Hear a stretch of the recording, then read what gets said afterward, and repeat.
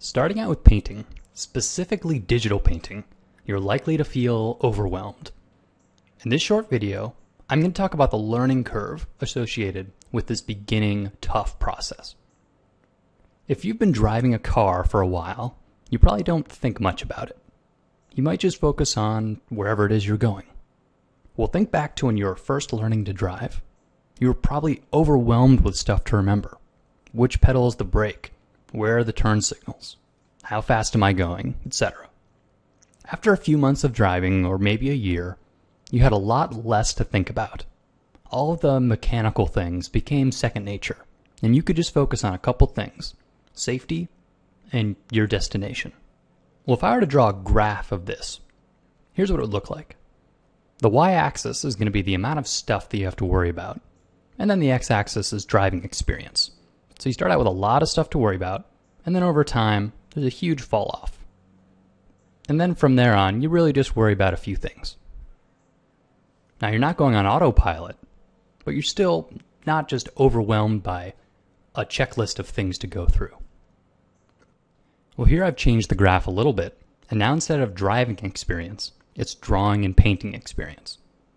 So the foundation bits you need here, those mechanical things, are perspective, composition, anatomy, basic rendering, color theory, etc. You have to do these things. But to add to it, you want to work digitally. So really, your chart might look a little bit more like this.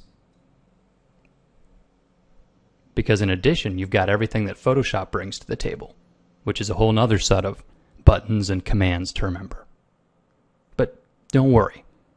Just like driving, these foundational pieces will fade away into the background. As you progress, you'll just focus on things like, what's the story I'm trying to tell? Or what am I trying to design?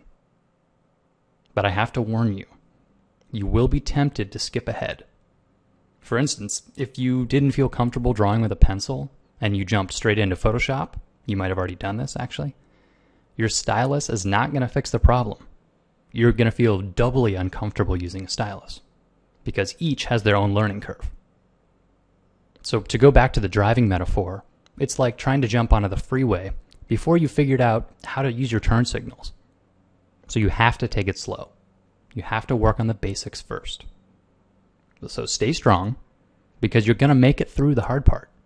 It may be a steep learning curve, but once you have a grasp of these fundamental pieces, perspective, composition, anatomy, etc., you get to focus on the really fun stuff, and then you'll get the results that you want. If you try and focus on the fun stuff too soon, you'll never make any progress. So if there's some foundation skills that you're avoiding, let's hear about it in the comments. Maybe we can think of some fun ways to address those challenges as a community. And as always, thanks for watching.